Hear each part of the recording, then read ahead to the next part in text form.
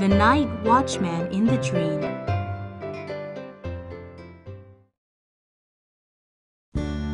Tory was just falling asleep. But just before falling asleep, he shivered beneath the warm bedclothes. He hated the dark and the howl of wind down the chimney. Hailstones bounced off the window pane, and trees in the garden swayed and rustled in the night. Tory was unhappy.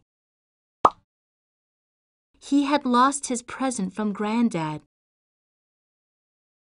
the yellow kite which had blown away in the strong wind. 2 big tears rolled down his cheeks. At that time, a gentle tap came from the window.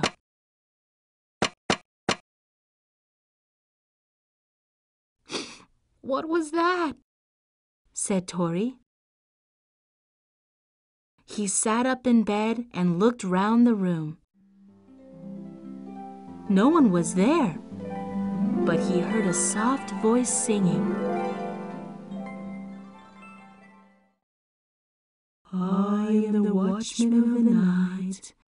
I'll keep you safe till morning light." An old angel dressed in green peeped through the window. He carried a bright lantern. "Don't cry, Tory," he called. "I am the night watchman. I look after all little boys and girls. All will be well. Wait and see." Then the angel turned and flew off into the night.